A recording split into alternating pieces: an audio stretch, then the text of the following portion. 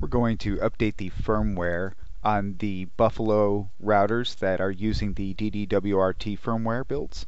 So I'm first going to navigate in a browser to the gateway IP address of my router, which the default is 192.168.11.1. So once you go here, you'll be met generally with the status page.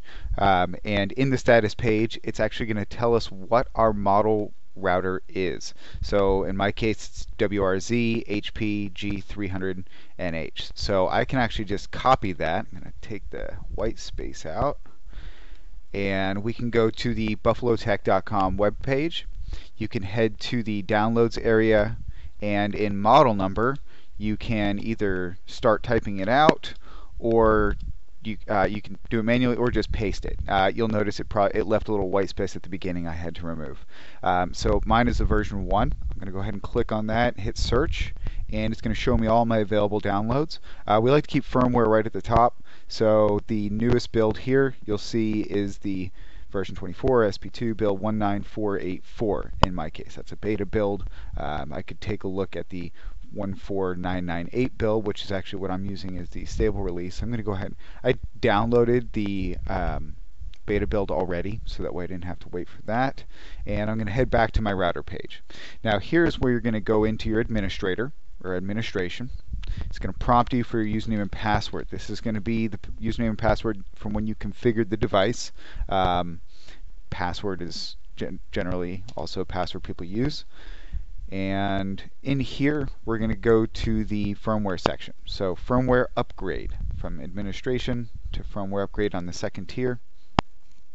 And we're going to be able to select our file. Now after you download the firmware, it's going to be over here actually as a compressed zip file. So use your favorite tool, WinZip, WinRAR in my case, or 7-zip, something like that, where you can go ahead and unpack those files. It'll put it in its own directory, and we're going to use this ENC file. So this is the firmware that we'll be pushing to our device. So I'm going to go ahead and browse to that now. Have it on the desktop. And then hit the upgrade button. Simple enough. It's 15 megabytes. Being as I'm on the same LAN, it's going to happen. It's going to be able to push it pretty quickly, only in a matter of a minute, and then it's going to have to run the system update. It's going to update my firmware build, and it's going to reboot the router. So when you do this, it will take your router offline. It's going to take your whole network offline in that case, depending on how your network's set up. And your wireless is also going to be offline. So if you're doing this, I recommend doing this over a wired connection rather than a wireless connection. Just make sure there's a stable connection to push the entire file and there's no breaks or bits in the file.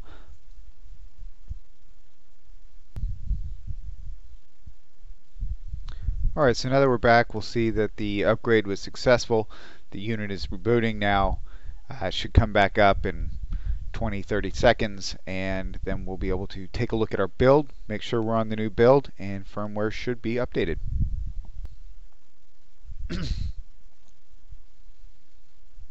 Alright, and we're back alive.